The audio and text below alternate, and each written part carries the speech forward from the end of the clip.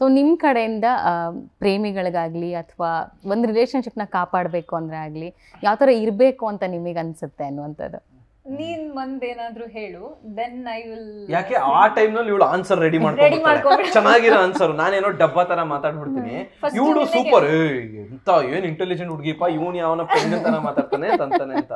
ಇಲ್ಲ ಇಲ್ಲ, ಒಂದು ವೈವಾ ಎಕ್ಸಾಮ್ ತರ ಇದು. ಓಕೆ ಸರಿ ತಡಿ, ನಾನೇ ನಿನ್ನ ಎಕ್ಸ್‌ಪೀರಿಯನ್ಸ್, ನೀ 10 ವರ್ಷ ಆಫ್ ಕೋರ್ಸ್. ಒಂದೇನು ಅಂದ್ರೆ ಹುಡುಗರು ಜಾಸ್ತಿ ಮಾತಾಡಕ್ ಹೋಗ್ಬಾರ್ದು, ಬಾಯಿ ಮುಚ್ಕೊಂಡು ಸುಮ್ಮನೆ ಕೇಳಿಸ್ಕೊತಾ ಇರಬೇಕು. Best secret of a successful relationship ಅದು. So you should be a better listener and speak very occasionally ಅಷ್ಟೇ. ಅಂದ್ರೆ ಅಡ್ವೈಸ್ ಎಲ್ಲ ಮಾಡಬಾರದು ಹುಡುಗಿರಿಗೆ, ಅದು ಓವರ್ ಆಗಿ. ಓಕೆ, ಬಟ್ ಜೋಕ್ಸ್ ಅಪಾರ್ಟ್, ಏನು ಅಂತಂದ್ರೆ ಐ ಥಿಂಕ್ ಏನೇ ಇರ್ಲಿ ಒಂದು ರೆಸ್ಪೆಕ್ಟ್ ಇರಬೇಕು. ಅಂದ್ರೆ ಗ್ರಾಂಟೆಡ್ ಆಗಿ ತಗೋಬಾರ್ದೆ, ಅವಳು ಇದಾಳಲ್ಲ ಅವಳ್ದಿದು ಅಂತ. ಆಮೇಲೆ ಅವಳ ಡ್ರೀಮ್ಸ್ ನ ನೀವು ಸೀರಿಯಸ್ ಆಗಿ ತಗೋಬೇಕು. ಅವಳ ಲೈಫ್ ಆಗ್ಲಿ, ಅವಳ ಕರಿಯರ್ ಆಗ್ಲಿ, ಅದು ಇಂಪಾರ್ಟೆಂಟ್ ಆಗ್ತಾ ಹೋಗುತ್ತೆ ಒಂದು ರಿಲೇಶನ್ಶಿಪ್ ನಲ್ಲಿ. ಬರೀ ಫ್ಲವರ್ಸ್ ಕೊಡೋದು, ಹೋಟೆಲ್ ಹೋಗೋದು, ಅದರಿಂದ ಮೂವ್ ಆನ್ ಆಗ್ಬೇಕು. ಮೂವ್ ಆನ್ ಆಗ್ಬಿಟ್ಟು ನಿಮ್ ಲೈಫ್ ಹೆಂಗ್ ಇಂಪ್ರೂವ್ ಆಗತ್ತೆ ಅನ್ನೋದ್ರ ಮೇಲೆ ಫೋಕಸ್ ಬರಬೇಕು. ಸೊ ಒಂದ್ ಆಟಿಟ್ಯೂಡ್ ಏನು ಅಂದ್ರೆ ಯು ಶುಡ್ ಗ್ರೋ ಟುಗೆದರ್. ಆಮೇಲೆ ನೀವಿಬ್ರು ಒಂದು. ಸೊ ನಿಮ್ಮಲ್ಲೇ ಏನಕ್ಕೆ ಫೈಟಿಂಗ್ ಮಾಡ್ಕೋತೀರಾ, ನಿಮ್ಮಲ್ಲಿ ಏನಕ್ಕೆ ಈಗೋ? ಸೊ ಇದು ನಿಮ್ ಟೀಮ್, ನೀವ್ RCB ಎದುರು ಮಿಕ್ಕಿ ಟೀಮ್ಗಳಿರೋದು. ಸೊ ನೀವೇ RCB CSK ತರ ಆಗ್ಬೇಡಿ ಅಂತ ನಾನು ಹೇಳೋದು ಅಷ್ಟೇ. ಗೊತ್ತಾಯ್ತು ಅವ್ರಿಗೆ ಏನಕ್ಕೆ ಹೇಳಕ್ ಹೇಳ್ದೆ ಅಂತ. ಅಲ್ಲ, ಏನೋ ಒಂದ್ ಎಕ್ಸಾಂಪಲ್ ಕೊಟ್ಟು, ಇವಾಗ ನಾನ್ ಹೇಳಿದ್ರೆ ಏನೋ ಸೀರಿಯಸ್ ಆಗಿ ಹೇಳ್ತೀನಿ, ಅವ್ರ ಇವಾಗಿನ ಜನರೇಷನ್ ಅದು ಕೇಳಿಸ್ಕೊಳ್ಳೋ ಪುರ್ಸುತ್ತಿರಲ್ಲ ಅಥವಾ ಪೇಷನ್ಸ್ ಇರಲ್ಲ. ಅವ್ರು ಹೇಳೋವಾಗ ಏನೋ ಜೋಕ್ ಆಗಿ ಹಿಂಗೆ ಬಿಸಾಕಿರ್ತಾರ, ಅವಾಗ ಏಯ್ ಅವ್ರು ಹಿಂಗ್ ಹೇಳಿದ್ರಲ್ಲ ಅನ್ನೋ ನೆನಪಿರತ್ತೆ. ಇವಾಗ ನೀನು ಅದನ್ನ ಹೇಳ್ಬಿಟ್ಟು ಏನೋ ಇಂಟೆಲಿಜೆಂಟ್ ಆಗಿ ಸ್ವಲ್ಪ ಪೆದ್ದಾಗಿ ಹೇಳೋ ಅಷ್ಟೇ.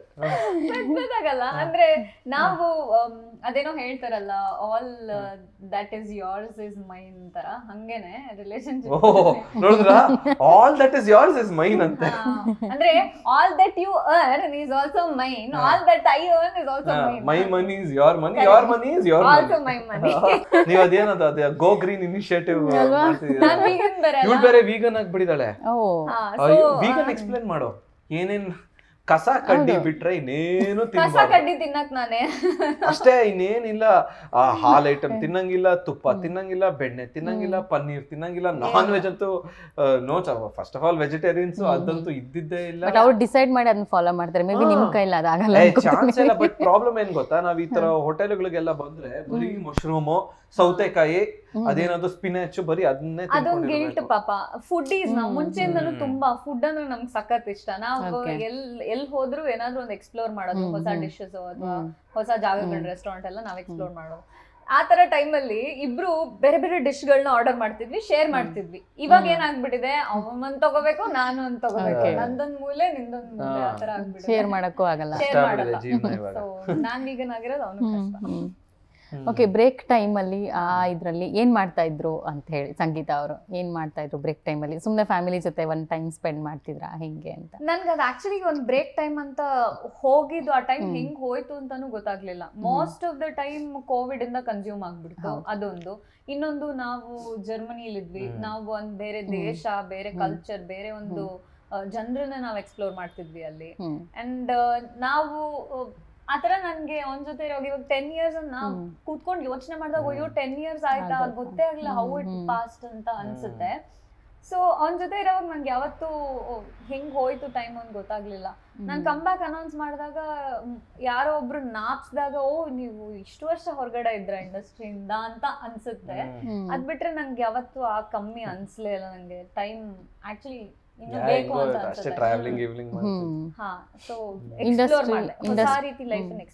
ಇಂಡಸ್ಟ್ರಿ ಅಥವಾ ಆಕ್ಟ್ ಮಾಡೋದು ಅಥವಾ ಆ ಕ್ಯಾಮ್ರಾ ಮುಂದೆ ಏನೋ ಒಂದ್ ನಟನೆ ಮಾಡೋದು, ಅದನ್ನೆಲ್ಲ ಮಿಸ್ ಮಾಡ್ಕೊಳ್ತಾ ಇದೀನಿ ಅಂತ ಯಾವತ್ತೂ ಅನ್ಸಿಲ್ಲ? ಖಂಡಿತವಾಗ್ಲೂ miss ಮಾಡ್ಕೋತಿದ್ದೆ. That is a part of me. ನನ್ಗೆ ಅದು ನನಗಿಂತ ಜಾಸ್ತಿ ಅವನು ಗೊತ್ತಾಗ್ತಿತ್ತು. ಅದಕ್ಕೆ ನಾವೇನ್ ಮಾಡ್ತಿದ್ವಿ, ಚಿಕ್ಕ ಪುಟ್ಟ ವಿಡಿಯೋಸ್ ಅದು ಇದು ಎಲ್ಲ ಮಾಡ್ಕೊಂಡು ಅಲ್ಲೆಲ್ಲ ಸೋಲ್ ಸ್ಯಾಟಿಸ್ಫ್ಯಾಕ್ಷನ್ ಮಾಡ್ಕೊತಿದ್ವಿ ಹೊರತು. ಬಟ್ ಅಲ್ಲೂ ನಮ್ಗೆ ಅನ್ನಿಸ್ತು, ನಾವಿಬ್ರು ಇವಾಗ ಒಂದು ಕಪಲ್ ಆಗಿ, ಒಂದು ಕಂಪ್ಯಾನಿಯನ್ ಆಗಿ ನಾವು ಒಟ್ಟಿಗೆ ಬರ್ತೀವಿ ಅಂದ್ರೆ ಅದಕ್ಕೊಂದು ಮೀನಿಂಗ್ ಇರತ್ತೆ. ನಮ್ಮ ಒಂದು ಗೋಲ್ಸ್ ಒಂದ್ ಕಡೆ ಹೋಗ್ಬೇಕು ಆಸ್ ಅ ಕಪಲ್. ನಾವು ಮುಂಚೆಯಿಂದನೂ ಸಿನಿಮಾ ಕಡೆನೆ ನಮ್ಮ ಒಲವು ಇದ್ದಿದ್ರಿಂದ ಆಕ್ಟಿಂಗು ಇದೇ ನಮ್ ಜೀವನ ಆಗಿತ್ತು. ಸೊ ಇವಾಗ್ಲೂ ಅದೇನೆ ನಮ್ಮ ಒಂದು ನಾವು ಒಟ್ಟಿಗೆ ಬಂದಿರೋದಕ್ಕೆ ಒಂದು ಮೀನಿಂಗ್ ಇದೆ. ಅದನ್ನ ನಾವು ಫುಲ್ಫಿಲ್ ಮಾಡ್ಬೇಕು ಅನ್ನೋದು ನಮ್ಮ ಆಸೆ. ಅದಕ್ಕೆ ಸಿನಿಮಾ ಕಡೆನೆ ವಿ ಆರ್ ಟೇಕಿಂಗ್ ಇಟ್. ಯಾವುದೇ ಒಂದು ರಂಗದಲ್ಲಿ ಬೆಳಿಬೇಕಾದ್ರೆ ಸಾಕಷ್ಟು ಚಾಲೆಂಜಸ್ಗಳು ಇರುತ್ತೆ. ಇನ್ಫ್ಯಾಕ್ಟ್ ಸಿನಿಮಾ ರಂಗದಲ್ಲಿ ಅಂತ ಬಂದಾಗ ನೀವು ಹತ್ತಿರದಿಂದ ಒಂದಷ್ಟು ನೋಡಿರ್ತೀರಾ. ಸೊ ಈಗ ಯಾರೋ ಒಂದಷ್ಟು ಕನ್ಸಿಟ್ಕೊಂಡು ನಾನು ಏನೋ ಮಾಡಬೇಕು ಅಂತೆಲ್ಲ ಹೊರಟಿರ್ತಾರೆ. ಸೊ ಅಂಥವ್ರಿಗೆಲ್ಲ ಏನಾದ್ರು ಒಂದು ಸಜೆಷನ್ಸ್ ಕೊಡಬೇಕು ಅಂದರೆ ನಿಮ್ಮ ಕಡೆಯಿಂದ ಏನು ಹೇಳ್ಬೋದು ಅಂತ? ಚಾಲೆಂಜಸ್ಸು ನಮ್ಮ ಫೀಲ್ಡ್ ಅಲ್ಲಿ ಮಾತ್ರ ಇದೆ ಅಂತ ನಾವು ಹೇಳಕ್ ಆಗೋದೇ ಇಲ್ಲ. ಪ್ರತಿ ಇನ್ಕ್ಲೂಡಿಂಗ್ ಕಾರ್ಪೊರೇಟ್ ಫೀಲ್ಡ್ ಅಲ್ಲೂ ಚಾಲೆಂಜಸ್ ಇದ್ದೇ ಇರುತ್ತೆ. ಒಂದೇನು ಅಂದ್ರೆ ಅಲ್ಲಿ ಒಂದಿಷ್ಟು ರೂಲ್ಸ್ ಅಂತ ಸೆಟ್ ಮಾಡಿರ್ತಾರೆ. ಸೊ ಅದನ್ನ ಮೀರಿ ಯಾರು ಆ ಒಂದು ಭಯ ಇರುತ್ತೆ. ನಮ್ಮಲ್ಲಿ ಆ ರೀತಿ ಯಾರು ಒಂದು ಆ ಇನಿಸಿಯೇಷನ್ ತಗೊಂಡು ನಿಂತ್ಕೊಂಡು ಇಲ್ಲಿ ಯಾರು ಅದನ್ನ ಕಾಪಾಡ್ತಿಲ್ಲ ಅಥವಾ ಗಾರ್ಡ್ ಮಾಡ್ತಿಲ್ಲ. ಹಂಗಾಗಿ ಒಂದು ಹೆಣ್ಣು ಇಲ್ಲಿ ಬರ್ತಿದ್ದಾಳೆ, ಈ ತರ ಒಂದು ಸ್ಟೆಪ್ ತಗೊಂಡು ನಾನು ಏನೋ ಒಂದು ಅಚೀವ್ ಮಾಡ್ಬೇಕು ಅಥವಾ ಏನೋ ಒಂದು ಹೊಸ ಒಂದು ಕೆಲ್ಸನ ನಾನು ಇಲ್ಲಿ ಎಕ್ಸ್ಪ್ಲೋರ್ ಮಾಡ್ಬೇಕು ಅಂತ ಬರ್ತಿದ್ದಾಳೆ ಅಂದಾಗ ಅವಳ ಜೊತೆ ಅಷ್ಟೇ ಸ್ಟ್ರೆಂತ್ ಅವಳು ತಗೊಂಡ್ ಬರ್ಬೇಕು ಅಂತ ನಾನು ಹೇಳ್ತೀನಿ. ಯಾಕೆಂದ್ರೆ ಇಲ್ಲಿ ನಮ್ಮ ವೀಕ್ನೆಸ್ಗಾಗ್ಲಿ ಅಥವಾ ನಮ್ಮ ಸಿಂಪತಿಗಾಗ್ಲಿ ಇಲ್ಲಿ ಯಾರು ನಿಂತ್ಕೊಳ್ಳಲ್ಲ. ಸೊ ನಮ್ಮ ಸ್ಟ್ರೆಂತ್ ಏನಿದೆ ಅದೇ ನಮ್ಮನ್ನ ಸೇವ್ ಮಾಡೋದು ಇಲ್ಲಿ, ಅದು ಒಂದೇ ನಮ್ಮನ್ನ ಅಚೀವ್ ಮಾಡಕ್ ಹೆಲ್ಪ್ ಮಾಡೋದು. ಹಂಗಾಗಿ ವುಮೆನ್ ಸ್ಟ್ರೆಂತ್ ಅದನ್ನ ನಾನು ಕಲ್ತಿರೋದು ಇನ್ಫ್ಯಾಕ್ಟ್ ಇವನಿಂದ. ಇವ್ ಯಾವಾಗ್ಲೂ ನಂಗೆ ಹೇಳ್ತಿದ್ದ, ಒಂದ್ ಹುಡುಗಿ ಯಾವಾಗ್ಲೂ ಒಂದು ಟೈಗರ್ ತರ ಇರ್ಬೇಕು. ಇವಾಗ ಏನೇ ಆಗ್ಲಿ ಮೇಲ್ ಟೈಗರ್ಸ್ ಹಂಟ್ ಮಾಡಕ್ ಹೋಗಲ್ಲ ಅಂತ ಹೇಳ್ತಾರೆ, ಫಿಮೇಲ್ ಲಯನ್ಸ್ ಅಲ್ಲ, ದೇ ಗೋ ಫಾರ್ ಹಂಟಿಂಗ್. ಯಾಕೆಂದ್ರೆ women R stronger that way. So ನಾನು ಹೆಣ್ಮಕ್ಳಲ್ಲಿ ಆ ರೀತಿ ನೋಡ್ತೀನಿ. ನನಗೆ ಆ ಒಂದು ಸ್ಟ್ರೆಂತ್ ನ ಕೊಟ್ಟಿರೋದು ಅವನು. ನನ್ ಇಲ್ಲಿವರೆಗೂ ನಾನು ಯಾವತ್ತೇ ಕೆಲವೊಂದ್ಸಲ ನಮ್ಗುನು ಅದೊಂದ್ ಇರುತ್ತಲ್ಲ, ಇಲ್ಲ ನಾನು ಇದ್ರಲ್ಲಿ ಫೇಲ್ ಆಗ್ಬಿಡ್ತೀನಿ, ನನ್ ಕೈಲಿ ಆಗ್ತಿಲ್ಲ, ಆಗ್ತಿಲ್ಲ ಅನ್ನೋದ್ ಹೇಳಕ್ ಬಿಟ್ಟೇ ಇಲ್ಲ ನಂಗೆ ಯಾವತ್ತೂ. ಆಕ್ಚುಲಿ ಅಂದ್ರೆ ಇವಾಗ ನಾ ಬಂದಿರೋ ಫ್ಯಾಮಿಲಿನಲ್ಲಿ women have been the bread winners. So ನಾನು ಅದು ಲೈವ್ ಆಗಿ ನೋಡಿದೀನಿ. ಅಂದ್ರೆ ಇವಾಗ ನಮ್ಮ ಅಜ್ಜಿ ಆಗ್ಲಿ, ನಮ್ಮ ಅಮ್ಮ ಆಗ್ಲಿ, ನಮ್ಮ ಚಿಕ್ಕಮ್ಮಂದ್ರಾಗ್ಲಿ, ಎಲ್ಲಾ ಫ್ಯಾಮಿಲಿಯಲ್ಲೂ ಅವರೇ ಬ್ರೆಡ್ ವಿನ್ನರ್ಸ್. ಸೊ ನಾನು ಅದನ್ನೇ ನೋಡ್ಕೊಂಡು ಹುಟ್ಟು ಬೆಳೆದಿರೋಂಥವ್ನು. So I feel that if women can achieve, ಅವ್ರಿಗೆ ಸ್ಕೈ ಇಸ್ ದ ಲಿಮಿಟ್. ಅಂದ್ರೆ ಅದೇ ಅಫ್ಕೋರ್ಸ್ ನೀವ್ ಹೇಳ್ದಂಗೆ ಚಾಲೆಂಜಸ್ ಇದ್ದೇ ಇರತ್ತೆ, but you also have the strength to overcome those challenges. ಅದು ಗಂಡಸ್ರಿಗೆ ಸ್ವಲ್ಪ ಕಮ್ಮಿನೇ. ಪೇಷನ್ಸ್ ಅಂತ ಅದನ್ನ ನಮ್ಗೆ ಮೇ ಬಿ ಅದು ಗಾಡ್ಸ್ ಗಿಫ್ಟ್ ಅಂತ ಅನ್ಸುತ್ತೆ. ನಾವ್ ಏನೇ ಬಂದ್ರು ವಿ ಕ್ಯಾನ್ ಕಂಟ್ರೋಲ್ ದಟ್. ಅಂದ್ರೆ ನಮ್ಮ ಒಂದು ಇಮೋಷನ್ಸ್ ಆಗಿರ್ಬೋದು ಅಥವಾ ನಮ್ಮ ಏನೇ ಪೇನ್ ಇದ್ರು ಅದನ್ನ ಒಂದು ಫಿಲ್ಟರ್ ಹಾಕ್ಬಿಟ್ಟು ನಾವು ಮತ್ತೆ ಮುನ್ನುಗ್ತೀವಿ ಟು ಡೂ ಸಮಥಿಂಗ್. ಇವತ್ ರಾತ್ರಿ ನಮ್ಗೇನೋ ಡಿಪ್ರೆಷನ್ ಹೋಗಿರ್ತೀವಿ ನಾವು, ಬಟ್ ಬೆಳಗ್ಗೆ ಎದ್ಬಿಟ್ಟು we will be back at the game. So that is something I appreciate in women. Okay, ನಾನು ಒಂದಷ್ಟು ಫೋಟೋಸ್ ನಿಮಗೆ ತೋರಿಸ್ತೀನಿ. ಅಫ್ಕೋರ್ಸ್ ಅದು ನೀವುಗಳು ಹಾಕಿರೋ ಫೋಟೋಸೇ ಸೋಷಿಯಲ್ ಮೀಡಿಯಾದಲ್ಲಿ. ಸೊ ಅದ್ರ ಬಗ್ಗೆ ಯಾರು ಫಸ್ಟ್ ಎಕ್ಸ್ಪ್ಲೈನ್ ಮಾಡ್ತಾರೋ ಬಹುಶಃ ಅವ್ರು ವಿನ್ನರ್ ಇರ್ಬೋದು, ಅಥವಾ ಅವ್ರಿಗೆ ತುಂಬಾ ಮೆಮೊರಿ ಪವರ್ ಇದೆ ಅಂತ ಕನ್ಸಿಡರ್ ಮಾಡ್ಬೋದು. ಇದು ಇದು ನನ್ನ ಒಂದು ಫ್ಯಾಮಿಲಿ ಫಂಕ್ಷನ್ ಇತ್ತು. ಅಲ್ಲಿ ನನ್ಗೇನು ಅಂದ್ರೆ ನಮ್ಗೆ ಎಥನಿಕ್ ಅಲ್ಲಿ ಡ್ರೆಸ್ ಮಾಡ್ಕೊಂಡು ಹೋಗೋಕೆ ತುಂಬಾ ಇಷ್ಟ. ನನಗೆ ನಾನು ಫ್ಯಾಮಿಲಿ ಫಂಕ್ಷನ್ಸ್ಗೆಲ್ಲ ಅಟೆಂಡ್ ಮಾಡೋದೇ ಬಿಕಾಸ್ ನಾನು ಡ್ರೆಸ್ ಅಪ್ ಮಾಡ್ಕೋಬಹುದು ಅನ್ನೋ ಒಂದ್ ಕಾರಣಕ್ಕೆ, ಅಂಡ್ ಇವನ್ ಜೊತೆ ಹೋಗ್ಬೋದು ಅನ್ನೋ ಒಂದು ಖುಷಿಗೆ. ನಾನು ತುಂಬಾ ಶೋ ಆಫ್, ನನ್ ಗಂಡ ನನ್ಗೆ ತುಂಬಾ ಶೋ ಆಫ್. ನಾನು ಇವನ್ ಈ ರೀತಿ ಅಂದ್ರೆ ನನ್ಗೆ ತೋರಿಸ್ಕೊಳಕ್ ತುಂಬಾನೇ ಇಷ್ಟ. ಸೊ ಆ ಒಂದು ಡ್ರೆಸ್ ಅಪ್ ಮಾಡ್ಕೊಂಡು ಹೋಗೋದು is one story about that. ನನಗೆ ಫೋರ್ಸ್ಫುಲಿ ಕುರ್ತಾ ಹಾಕ್ಸಿ ನನಗೆ ಒಂದೊಂದ್ಸತಿ ಆರಾಮಾಗಿ ಡ್ರೆಸ್ ಮಾಡ್ಕೊಂಡು ಸಖತ್ ಲೇಸಿ ಫೋರ್ಸ್ ಮಾಡ್ಬಿಟ್ಟು ನನಗೆ ಕುರ್ತಾ ಹಾಕ್ಸಿದ್ದ ಅವತ್ತು. ಆ ಕುರ್ತಾ ಬೇರೆ ಟೈಟ್ ಆಗ್ಬಿಟ್ಟಿದೆ ನನಗೆ. ಒಂದ್ ಸ್ವಲ್ಪ ಇಲ್ಲೆಲ್ಲ ಟೈರ್ ಗಿಯರ್ ಎಲ್ಲ ಬಂದ್ಬಿಟ್ಟು ಸ್ವಲ್ಪ ಬಾಡಿ ಎಲ್ಲ ಹಿಂಗಿಂಗು ಆಗ್ಬಿಟ್ಟಿದೆ. ಇವಾಗ ಎಲ್ಲೆಲ್ಲೋ ಟೈರ್ ಬಂದ್ಬಿಟ್ಟಿದೆ ಅವಾಗ. ಸೊ ಜಗಳ ಆಡ್ಕೊಂಡು ಬೆಳಿಗ್ಗೆ ಅಯ್ಯೋ, ಆಮೇಲೆ ಆ ಸೀರೆ ವೆರಿ ಗುಡ್ ಬನ್ನಿ. ನನಗೆ ಏನ್ ಗೊತ್ತಾ, ಇವಳು ಸೀರೆ ಹಾಕೋತಾಳಲ್ಲ ಅವತ್ತಿನ ದಿವ್ಸ ಟಾರ್ಚರ್ ನನಗೆ. ಯಾಕೆ ಗೊತ್ತಾ, ಇವಳು 5 ಗಂಟೆಗೆ ಎದ್ಬಿಡ್ತಾಳೆ, 3 hours ಸೀರೆ ಹಾಕೊಳ್ಳೋದು ಒಂದು ದೊಡ್ಡ ಇವೆಂಟ್. ನಾನು ಅಸಿಸ್ಟೆಂಟ್ ತರ ಆಯ್ತಾ, ಅವಳು ಅದೇನೋ ಹಿಂಗೆ ಮುಂದೆ ಮಾಡ್ಕೋತಿರಲ್ಲ, ಏನದು ಪಲ್ಲು ನೆರಿಗೆ, ಅದನ್ನ ಮಾಡ್ತಾ ಕುತ್ಕೋಬೇಕು ನಾನು. ಅದು ಪರ್ಫೆಕ್ಟ್ ಆಗಿ ಅದೇನೋ ಹಿಂಗ್ ಮಾಡ್ಬೇಕಂತೆ, ಅದ್ ಸ್ಟ್ರೈಟ್ ಆಗಿ ಬರ್ಬೇಕು. ಅದನ್ನ ಸ್ಟ್ರೈಟ್ನರ್ ನಲ್ಲಿ ಬೇರೆ ನಾನು ಸ್ಟ್ರೈಟ್ ಮಾಡ್ಬೇಕು. ಅದಾದ್ಮೇಲೆ ಅದೇನೋ ಪಿನ್ನು, ಇಲ್ಲೆಲ್ಲ ಪಿನ್ ಹಾಕೋತಿರಲ್ಲ, ಹಿಂಗ ಹಾಕೊಂಡು ಆ ಪಿನ್ ಹಾಕೋದ್ ಬಲೆ ಟಾರ್ಚರ್ ಅಪ್ಪ. ನನ್ಗೆ ಅದ್ ಕಂಡ್ರ ಆಗಲ್ಲ ಕೆಲಸ. ಸರಿಯಾಗಿ ಬಂದಿಲ್ಲ, ಅದೊಂದ್ 8,000 ಪಿನ್ನುಗಳು ಹಾಕೋತಾರೆ ಇವ್ರು.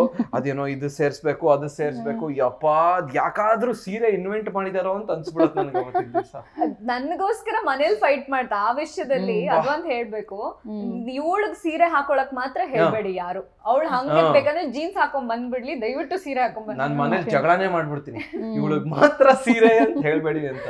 ಬಿಕಾಸ್ ಫ್ಯಾಮಿಲೀಸ್ ಅಲ್ಲಿ ಅದಿರುತ್ತಲ್ಲ, ಈ ತರ ಒಂದು ಫಂಕ್ಷನ್ ಬಂದ್ರೆ ಸೀರೆ ಉಟ್ಕೊಂಡ್ ಬರ್ಬೇಕು ಅನ್ನೋದೊಂದಿರತ್ತಲ್ಲ. ಇವನ್ ಹೇಳ್ಬಿಡ್ತಾನೆ ಫಸ್ಟ್ ಬೇಡವೇ ಬೇಡ, ಅವಳು ಸೀರೆನೆ ಉಟ್ಕೊಳ್ಳೋದು ಬೇಡ, ಪರವಾಗಿಲ್ಲ ತೊಂದ್ರೆ ಇಲ್ಲ. ಅದು ರೇಷ್ಮೆ ಸೀರೆಗಳಲ್ವಾ, ಅದು ಬಿಲ್ಡಿಂಗ್ ಕವರ್ ಮಾಡ್ಬೋದು, ಅಷ್ಟು ಉದ್ದ ಇರತ್ತೆ. ಇವಳು ಏನ್ ಮಾಡ್ಬಿಡ್ತಾಳೆ, ಅದು ತಗೊಂಡೋಗಿ ಫ್ರಸ್ಟ್ರೇಷನ್ ಅಲ್ಲಿ ಬಿಸಾಕ್ಬಿಡ್ತಾಳೆ. ನಾನ್ ಮಡಿಸ್ಬೇಕಂತ ಅದನ್ನ. ಏನ್ ಟಾರ್ಚರ್ ಗೊತ್ತದ, ನಾನು ಯೂಟ್ಯೂಬ್ ನಲ್ಲಿ ನೋಡ್ಕೊಂಡು ಬಹುಶಃ ನೀವು ಒಂದಷ್ಟು ಜನ ಒಂದಷ್ಟು ಮೆನ್ಸ್ ಹತ್ರ ಕೇಳಿ ಮದುವೆ ಆಗಿರೋರ ಹತ್ರ, ಅದು ಆಕ್ಚುಲಿ ರೆಗ್ಯುಲರ್ ಡ್ಯೂಟೀಸ್ ಎಲ್ರು ಮಾಡ್ಬೇಕಾಗಿರೋದಲ್ವಾ, ಅದು ಹಿಂಗ್ ಟಾರ್ಚರ್ ಆಗುತ್ತೆ. ಮಾತ್ರ ಸೀರೆ ಹಾಕೊಳಕ್ ಹೇಳ್ಬೇಡಿ ಅಪ್ಪ, ಟಾರ್ಚರ್. Okay okay fine. ಈ ಫೋಟೋ ಇದು ಓಕೆ, ಇದು ನಾನು ಹೇಳ್ತೀನಿ. ಐ ಥಿಂಕ್ ಅದು ಯಾವ್ದು ಮಾಕ್ಲಿ ದುರ್ಗ ಅನ್ಸತ್ತಲ್ವಾ. Okay, so one point of time ಅಲ್ಲಿ ಏನಾಗೋಯ್ತು, ಇಬ್ರು ಒಂದ್ ದಿವಸ ಬೆಳಿಗ್ಗೆ ಎದ್ಬಿಟ್ಟು ಕನ್ನಡಿನಲ್ಲಿ ನೋಡ್ಕೊಂಡ್ವಿ, ಟೆಡ್ಡಿ ಬೇರುಗಳ ತರ ಆಗಿದೀವಿ. ಮುಖ ಒಳ್ಳೆ ಫುಟ್ಬಾಲ್ ತರ ಆಗಿದೆ, ಚೆನ್ನಾಗ್ ತಿಂದು ಫಿಟ್ನೆಸ್ ಕಡೆ ಗಮನನೇ ಇಲ್ಲ. ನನ್ ಫೇಸ್ ಇಷ್ಟು ದಪ್ಪ ಆಗಿದೆ, ಜೊತೆಗೆ ಕೂದ್ಲು ಉದುರೋಗ್ತಿದೆ, ಪಕ್ಕ ಅಂಕಲ್ ತರ ಆಗ್ತಿದೀನಿ. ಅಂದ್ರೆ ಇವಾಗೇನ್ ರಿತಿಕ್ ರೋಷನ್ ಅಲ್ಲ, ಬಟ್ ಸ್ಟಿಲ್ ಫುಲ್ಲು ದಪ್ಪಕ್ಕೆ ಇದಾಗ್ತಿದೀನಿ. ಆಮೇಲೆ ಇವಳು ಬೇರೆ ಇಷ್ಟ ಇಬ್ಬರಿಗೂ, ಅಂದ್ರೆ ಕ್ಯೂಟ್ ಕ್ಯೂಟ್ ಆಗಿ ಕಾಣಿಸ್ತೀವಿ ಅನ್ನೋದು ಇಷ್ಟನೇ ಅದು. ಬಟ್ ಇವಳು ಮೆಟ್ಲು ಇಳಿತಿದ್ರೆ ಅವತ್ತು ಮನೆಯಲ್ಲಿ ಕೆನ್ನೆ ಹಿಂಗ್ ಜಂಪ್ ಆಗ್ತಿದೆ, ಆ ರೇಂಜ್ ಡುಮ್ಮಿ ಆಗ್ಬಿಟ್ಟಿದ್ದಾಳೆ. ಅವತ್ತು ನಾವು ಅಲ್ಲ ಬಾಡಿ ಶೇಮ್ ಅಲ್ಲ, there is nothing wrong in being fat R, but then we are not like that. ಅಂದ್ರೆ ನಾವು ವಿ ವರ್ ಯೂಶುವಲಿ ಸ್ಲಿಮ್ ಅಲ್ಲ, ಅಂದ್ರೆ ನಮ್ಗೆ ತುಂಬಾ ಫಿಟ್ನೆಸ್ ಬಗ್ಗೆ ತುಂಬಾ ಗಮನ ಜಾಸ್ತಿ. ಅವಾಗ ಅಷ್ಟೇ ಸ್ಟಾರ್ಟಿಂಗ್ ನಾನ್ ಸ್ಟಾರ್ಟಿಂಗ್ ಮೀಟ್ ಮಾಡಿದಾಗ ಫುಲ್ 6 ಪ್ಯಾಕ್ ಎಲ್ಲ ಇತ್ತಪ್ಪ. ಮಾರ್ಷಲ್ ಆರ್ಟ್ಸ್ ಅದು ಇದು ಏನೇನು ನನ್ಗೆ ತುಂಬಾ ಇನ್ಸ್ಪೈರ್ ಆಗ್ತಿತ್ತು when I use to C him. ಇಷ್ಟು ಲಿಮಿಟೆಡ್ ಟೈಮ್ ಆಫೀಸ್ಗೆ ಹೋಗ್ತಿದ್ದ, ಆಫೀಸ್ ಕೆಲಸ ಮುಗಿಸ್ಕೊಂಡು ಮನೆದು ಆಸ್ ಅ ಸನ್ ಏನ್ ಡ್ಯೂಟೀಸ್ ಇರುತ್ತೋ ಅದನ್ನ ಮಾಡಿ, ಆಸ್ ಅ ಬಾಯ್ ಫ್ರೆಂಡ್ ಏನ್ ಡ್ಯೂಟೀಸ್ ಇರುತ್ತೋ ಅದನ್ನ ಮಾಡಿ, ಮಾರ್ಷಲ್ ಆರ್ಟ್ಸ್ಗೆ ಹೋಗಿ ಅದನ್ನೆಲ್ಲ ಮುಗಿಸ್ಕೊಂಡು ಬರ್ತಿದ್ದ. ಸೊ ನನ್ಗೆ ತುಂಬಾ ಇನ್ಸ್ಪೈರ್ ಆಗ್ತಿತ್ತು. ಅವಾಗ್ಲಿಂದ ನಾನು ಫಿಟ್ನೆಸ್ಗೆ ಇಳ್ದವಳು. ಅದಾದ್ಮೇಲೆ ಮದ್ವೆ ಆದ್ಮೇಲೆ ಐ ಥಿಂಕ್ ಎಲ್ಲೋ ಅದೇ ಬಿಟ್ಬಿಟ್ಟು ಫುಲ್ ಅನ್ಫಿಟ್ ಆಗ್ಬಿಟ್ಟಿದ್ವಿ. ಅವತ್ತು ನಾವು ಡಿಸೈಡ್ ಮಾಡಿದ್ವಿ ನಮ್ ಫಿಟ್ನೆಸ್ ಹೆಂಗ್ ಇಂಪ್ರೂವ್ ಮಾಡ್ಕೊಳ್ಳೋದು ಅಂತಂದ್ರೆ ಟ್ರೆಕ್ಕಿಂಗ್ ಸ್ಟಾರ್ಟ್ ಮಾಡೋಣ ಅಂತ. ಇಮಿಡಿಯೇಟ್ ಜಿಮ್ ಹೋಗೋ ಬದಲು ಲೆಟ್ ಸ್ಟಾರ್ಟ್ ಟ್ರೆಕ್ಕಿಂಗ್ ಅಂತ. ಅದು that is one of our first treks. I think ಒಂದು 3rd ಟ್ರೆಕ್ ಏನೋ ಅದು. ಸೊ ಟ್ರೆಕ್ಕಿಂಗ್ ಅಂದ್ರೆ ಇಬ್ಬರಿಗೂ ನೇಚರ್ ವಾಕ್ಸ್ ಇಷ್ಟ. ಇದೊಂದು ಫೋಟೋ, ಇದು ಪಾಂಡಿಚೇರಿ. ನಮ್ಗೆ ನಾನ್ ಹೇಳ್ದಂಗೆ ಜಾಗಗಳು ಎಕ್ಸ್ಪ್ಲೋರ್ ಮಾಡೋದ್ ಸಖತ್ ಇಷ್ಟ ಆಯ್ತಾ. ಅಂಡ್ ನನ್ಗೆ ಯಾವತ್ತೂ ಇವನ್ ಜೊತೆ ಬೋರಿಂಗ್ ಅಂತಾನೆ ಅನ್ಸಿಲ್ಲ. ನನ್ ಅದೇನೋ ಗೊತ್ತಿಲ್ಲ, ನಂಗೆ ಯೂಶಲಿ ಜನರು ಸಖತ್ ಬೋರ್ ಆಗ್ಬಿಡ್ತೀನಿ, ಸೈಲೆಂಟ್ ಆಗ್ಬಿಡ್ತೀನಿ. ಫಸ್ಟ್ ಇಂದಾನು ತುಂಬಾ ಇಂಟ್ರೋವರ್ಟ್. ನಾನ್ ಜಾಸ್ತಿ ಕನೆಕ್ಟ್ ಆಗಿದ್ದಂದ್ರೆ ಶೂಟಿಂಗ್ ಅಲ್ಲೂ ಅಷ್ಟೇ. ಅವನು ಹೇಳ್ತಿದ್ದೆ ಯಾವ್ದೋ ಮೂಲೆಲ್ಲ ಹೋಗಿ ಕುತ್ಕೊಂಡ್ಬಿಡ್ತಾ ಇದ್ದೆ. ತುಂಬಾ ಕನೆಕ್ಟ್ ಆಗಿದ್ದಂದ್ರೆ ಇವನ್ ಜೊತೆನೆ. ಸೊ ನನ್ ಪಾಂಡಿಚೇರಿ ಅಲ್ಲಿ ಇಲ್ಲಿ ಎಲ್ಲ ಡಿಫ್ರೆಂಟ್ ಪ್ಲೇಸ್. ನಾವು ಚೆನ್ನೈಲಿ ಇದ್ದಾಗ ಆಕ್ಚುಲಿ ಆ ಜಾಗಕ್ಕೆ ಹೋಗಿದ್ವಿ. ಅಲ್ಲಿ ಯಾವ್ದೋ ಒಂದು ಹಿಂಗೆ ಫ್ರೆಂಚ್ ಸ್ಟೈಲ್ ರೆಸ್ಟೋರೆಂಟ್ ಇತ್ತು, ಅದನ್ನ ಎಕ್ಸ್ಪ್ಲೋರ್ ಮಾಡೋಣ ಅಲ್ಲಿ. ಆ ಫ್ರೆಂಚ್ ಇನ್ನೊಂದು ತಮಾಷೆ ಏನು ಅಂತಂದ್ರೆ, ನಾವಲ್ಲಿ ಫುಡ್ ಆರ್ಡರ್ ಮಾಡ್ಬೇಕು ಆಯ್ತಾ, ಆ ವರ್ಡ್ಸೇ ಬರ್ತಿಲ್ಲ ನಮ್ಗೆ ಬಾಯಿಗೆ. ಎಲ್ಲದು ಎಲ್ಲಿಂದ ಸ್ಟಾರ್ಟ್ ಆಗತ್ತೆ ಆಯ್ತಾ, ಅದನ್ನ ಲ ಅನ್ಬೇಕು ನಾವು. ಲೇ ಲೇ ಲೇ ಚೊಡ ಪೊಟ ಅಂತ ಏನು ಕೆಟ್ಟದಾಗಿ ಇರ್ತಿತ್ತು, ಅದ್ ನಮ್ಗೆ ಪ್ರೊನೌನ್ಸ್ ಮಾಡಕ್ಕೆ ಆಗ್ತಿಲ್ಲ. ಸೊ ಆ ಟೈಮಲ್ಲಿ ಸೈಕಲ್ ಗ್ಯಾಪ್ ನಲ್ಲಿ ನಾವು ಫೋಟೋ ತಗೊಂಡಿದ್ದು. ಓಕೆ ಓಕೆ ಓಕೆ ನೀವಾಗ್ಲೇ ಅವ್ರ ಸ್ಯಾರಿ ಬಗ್ಗೆ ಹೇಳ್ತಾ ಇದ್ರಿ. ಸೊ ನಂಗೆ ಆಗ್ಲೇ ಕೇಳ್ಬೇಕು ಅಂತ ಅನ್ಕೊಂಡೆ, ಅವ್ರನ್ನ ಯಾವ ತರ ಔಟ್ಫಿಟ್ ಅಲ್ಲಿ ನೋಡಕ್ ನಿಮಗೆ ಇಷ್ಟ ಆಗುತ್ತೆ ಅಂತ. ನನಗ ಯಾವ ತರ ಲುಕ್ ಅಲ್ಲಿ ಸಂಗೀತ ನಿಜ ಹೇಳ್ಬಿಡ್ಲ, ಮನೆಯಲ್ಲಿ ಮಲ್ಕೊಳಕ್ ಮುಂಚೆ ಒಂದು ನಂದೇ ಒಂದು ಲೂಸ್ ಟೀ ಶರ್ಟ್, ಒಂದು ಲೂಸ್ ಪ್ಯಾಂಟ್ ಅದ್ರಲ್ಲಿ ನೋಡಕ್ ಇಷ್ಟ. ಯಾಕೆ ಗೊತ್ತಾ, ಇಲ್ಲಾಂದ್ರೆ ಒದಾಡ್ತಾಳೆ. ಇವಾಗ ಜೀನ್ಸ್ ಹಾಕೊಂಡ್ರೆ ಅಬ್ಬಾ ಜೀನ್ಸ್ ಟೈಟು ಅದು, ಆಮೇಲೆ ಈ ತರ ಹೀಲ್ಸ್ ಹಾಕೊಂಡ್ರೆ ಸ್ವಲ್ಪ ಒದ್ದಾಡ್ತಿರ್ತಾಳೆ, ನಡಿಯೋದ್ ಕಷ್ಟ ಅಂತ. ಆಮೇಲೆ ಹಿಂಗೆ ತುಂಬಾ ಕಂಪ್ಲೇಂಟ್ಸ್ ಜಾಸ್ತಿ. ಅವ್ರು ಹಿಂಸೆ ಪಡೋದ್ ನಿಮ್ ನೋಡಕ್ಕಾಗಲ್ಲ. ನನ್ಗೆ ಒಂದು ಮನೆಯಲ್ಲಿ ಆರಾಮಾಗಿರ್ತಾಳೆ ಒಂದು ಲೂಸ್ ಟೀ ಶರ್ಟ್ ಹಾಕೊಂಡು. ಈ ಓದೋ ಹುಡುಗಿರ್ ಒಂದು ಕ್ಲೀಶೆ ಇದೆಯಲ್ಲ, ನರ್ಡ್ ಲುಕ್, ಕೂದಲೆಲ್ಲ ಮೇಲ್ ಕಟ್ಕೊಂಡು ಕನ್ನಡಕ ಹಾಕೊಂಡು ಆರಾಮಾಗಿರ್ತಾಳೆ. ಅದು ನೋಡ್ಬಿಟ್ಟು ನನಗೆ ರಿಲ್ಯಾಕ್ಸ್ ಆಗತ್ತೆ. ನನಗೆ ಅವಳನ್ನ ಹಂಗೆ ನೋಡಕ್ ಇಷ್ಟ. ಅದಕ್ಕೆ ಆತರ ಹಿ ಕಾಲ್ಸ್ ಮೀ ಹೋಮ್, ನನ್ನನ್ನೇ ಹೋಮ್ ಅಂತ ಕರೀತಾನೆ. ಅಂದ್ರೆ ಆ ರೀತಿ ನನ್ನನ್ನು ನೋಡಿದಾಗ ಅವ್ನಿಗೆ ಓಕೆ ಮನೆಗೆ ಬಂದಿದ್ದೀನಿ. Okay okay super. ಇನ್ನೊಂದೇ ಲಾಸ್ಟ್ ಒಂದ್ ಸೆಗ್ಮೆಂಟ್. ಓಕೆ, ಇಬ್ರಲ್ಲಿ ಯಾರು ಮೋಸ್ಟ್ ಕೇರಿಂಗ್ ಅಂತ? ಅಲ್ಲ, ನಿನ್ ವಿಷಯ ಬಂದಾಗ ಯು ಆರ್. ಅದೇ ನಾನೇ ಕೇರ್ ಮಾಡ್ಕೋತೀನಿ ಅಂತ. ಇಲ್ಲ, he is most caring. Okay, ಕೋಪ ಜಾಸ್ತಿ ಮಾಡ್ಕೊಳ್ಳೋದು. ಮೇ ಬಿ ನನ್ ಕ್ವಶನ್ ಅದಾಗಿರ್ಲಿಲ್ಲ. ಇಟ್ಸ್ ಓಕೆ, ಕೋಪ ಜಾಸ್ತಿ ಮಾಡ್ಕೊಳ್ಳೋದು ನೀವು. ಅದ್ರಲ್ಲೂ ಏನ್ ಗೊತ್ತಾ, ಯಪ್ಪ ಸಣ್ಣ ಪುಟ್ಟ ವಿಷಯಗಳು, ವಾರ್ಡ್ರೋಬ್ ಓಪನ್ ಬಿಟ್ಬಿಟ್ಟು ಬಂದ್ಬಿಟ್ರೆ ಎಂತ ಕೋಪ ಆಗೋತಾ, ನಾನು ಎಂತ ಬಿಸಿ ಕೆಲ್ಸದಲ್ಲಿದ್ರು ಫೋನ್ ಮಾಡ್ಬಿಟ್ಟು 1 hour ಲೆಕ್ಚರ್ ಕೊಡೋದು ಅವಳು. ಯಾಕೆ ವಾರ್ಡ್ರೋಬ್ ಓಪನ್ ಇಟ್ಬಿಟ್ಟು ಬಂದೆ, ಅದೇ ಒಂದ್ ದೊಡ್ಡ ಡಿಸ್ಕಷನ್, ಮೆಗಾ ಸೀರಿಯಲ್ ಮಾಡ್ಬೋದು. ನಂಗೆ OCD ಇದೆ ಅದಕ್ಕೆ, ಅದೊಂದು ಪ್ರಾಬ್ಲಮ್. ಆಮೇಲೆ ನೆಲದ ಮೇಲೆ ನೀರ್ ಚೆಲ್ಬಾರ್ದು ಏನಾದ್ರು, ಯಪ್ಪ ಸಣ್ಣ ಪುಟ್ಟ ವಿಷಯಗಳಿಗೇನೆ ಕೋಪ ಜಾಸ್ತಿ. ಸ್ವಲ್ಪ ಕೋಪ ಬಂದಾಗ ಬೇಗ ಸಮಾಧಾನ ಆಗೋದು ಯಾರು? ಅಂದ್ರೆ ಅವಳಿಗೆ ಜಾಸ್ತಿ ಕೋಪ ಬರೋದು, ಬಟ್ ಅವಳು ಬೇಗ ಸಮಾಧಾನ ಆಗಲ್ಲ. ಸಮಾಧಾನ ಪಡಿಸ್ಬೇಕು, ಜೋಕ್ ಹೇಳಿ ಕಾಮಿಡಿ ಮಾಡ್ಬೇಕು.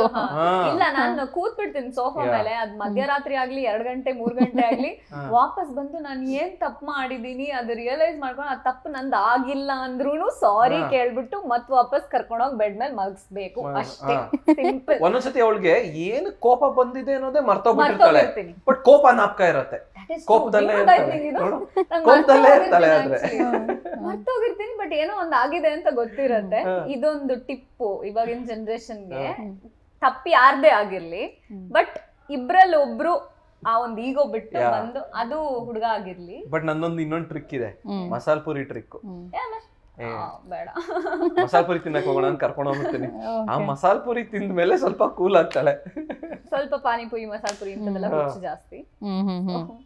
ಓಕೆ, ಈಗ ನಿಮ್ಮ ನೆಕ್ಸ್ಟ್ ಜರ್ನಿ ಒಬ್ಬ ಡೈರೆಕ್ಟರ್ ಆಗಿ ಮುಂದುವರಿಬೇಕು ಅಂತಿದ್ದೀರಾ ಫೀಲ್ಡ್ ಅಲ್ಲಿ? ಡೈರೆಕ್ಟರ್, ಆಕ್ಟರ್ ಎರಡು.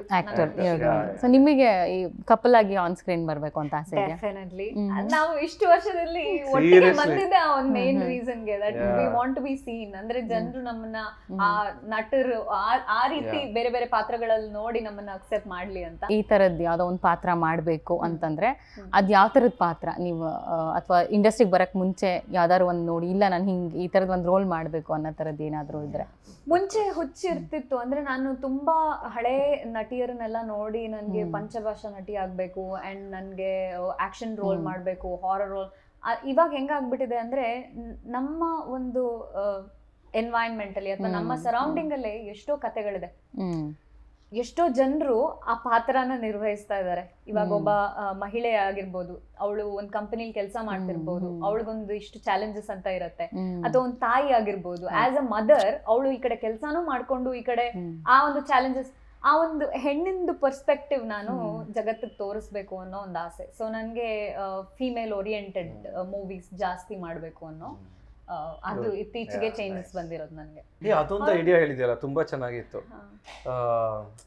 ಏನೋ ಕರ್ನಾಟಕದ ವುಮೆನ್ ಬಗ್ಗೆ, ನಮ್ಮ ವುಮೆನ್ ವಾರಿಯರ್ಸ್ ನ, ನಮ್ಮ ಕರ್ನಾಟಕದ ವುಮೆನ್ ವಾರಿಯರ್ಸ್ ನ ಯಾರು ಅವರ ಒಂದು ಪರ್ಸ್ಪೆಕ್ಟಿವ್ ನ ತೋರ್ಸೇ ಇಲ್ಲ ಇಲ್ಲಿವರೆಗೂ. ನಮ್ಮ ವನಕೆ ಓಬವ್ವ ಆಗಿರ್ಬೋದು, ಅವರ ಒಂದು ಗಂಡನ ಜೊತೆ ಇದ್ದಂತ ಒಂದು ಲವ್ ಸ್ಟೋರಿ ಆಗಿರ್ಬೋದು, ಅವರು ಅಲ್ಲಿ ನಿಂತ್ಕೊಳ್ಳಕ್ಕೆ ಆ ಒಂದು ಶಕ್ತಿ ಅವ್ರಿಗೆ ಎಲ್ಲಿಂದ ಬಂತು, ಆ ಪರ್ಸ್ಪೆಕ್ಟಿವ್ ಎಲ್ಲ ಯಾರು ಎಕ್ಸ್ಪ್ಲೋರೇ ಮಾಡಿಲ್ಲ. ಸೊ ನನ್ಗೆ ಆ ತರ ಒಂದ್ ಕತೆಗಳನ್ನ ಜನರ ಮುಂದೆ ತರಬೇಕು ಅನ್ನೋ ಆಸೆ ತುಂಬಾ. ಸೊ ಅದನ್ನ ಎಕ್ಸ್ಪ್ಲೋರ್ ಮಾಡ್ಬೇಕು. Okay, fine. Thank you so much. ಇಷ್ಟೊತ್ತು ನಮ್ಮ ಜೊತೆ ಜಾಯಿನ್ ಆಗಿದ್ರಿ ಮತ್ತೆ ತುಂಬಾ ವಿಚಾರಗಳನ್ನ ಹಂಚ್ಕೊಂಡ್ರಿ. ಅಂಡ್ ನಿಮ್ಮನ್ನ ಎಕ್ಸ್ಪೆಕ್ಟ್ ಮಾಡ್ತಿರೋರ್ಗಂದ್ರೆ ಸ್ಕ್ರೀನ್ ಮೇಲೆ ಆದಷ್ಟು ಬೇಗ ಕಪಲ್ ಆಗಿ, ಅಲ್ಲೂ ಕೂಡ ಆನ್ ಸ್ಕ್ರೀನ್ ಕಪಲ್ ಆಗಿ ಕಾಣಿಸ್ಕೊಳ್ಳಿ, ನಾವು ಕೂಡ ಕಾಯ್ತಾ ಇರ್ತೀವಿ. Thank you so much. ನಿಮಗೂ ಕೂಡ ಥ್ಯಾಂಕ್ ಯು.